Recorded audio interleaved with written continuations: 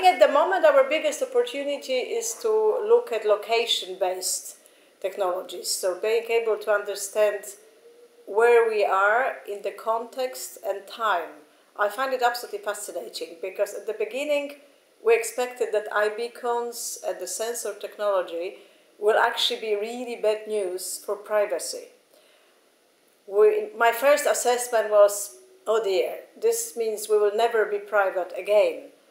But after working with iBeacons for about a year now, I realized that actually the opposite is true. It's a liberating technology.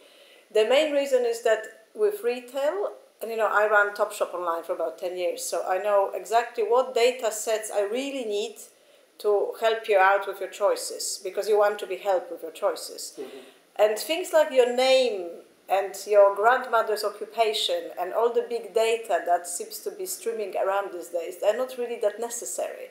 What I really want to know that is about 12 o'clock and you're near Oxford Street and you're probably hungry.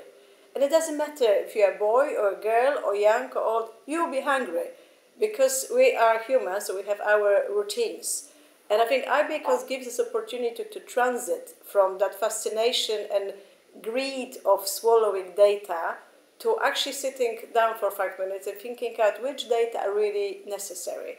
And I think the data that's necessary are less intrusive than the data we used to gather, because you need so much less when you know where you are. Your location drives your choices.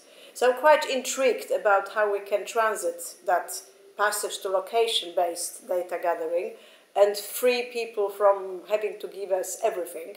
I'll give you an example. For example, with beacons, you can consider working on time. So maybe I need your data only between 12 and 4 o'clock while you're on the high street.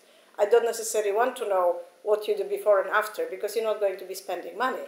So time-based permissions, it's something that we're working on a lot. So you give me permission to take your data when you want to shop so I can send you the right information. But when you finish, and I'm off. I'm not going to follow you, I'm not going to pursue you, I'm going to just let it be. So I think we can use the beacons technology to transit to slightly better framework of privacy, reducing what's necessary and leaving out what's not, and giving people back the peace of mind that nobody's going to chase them for an extra data.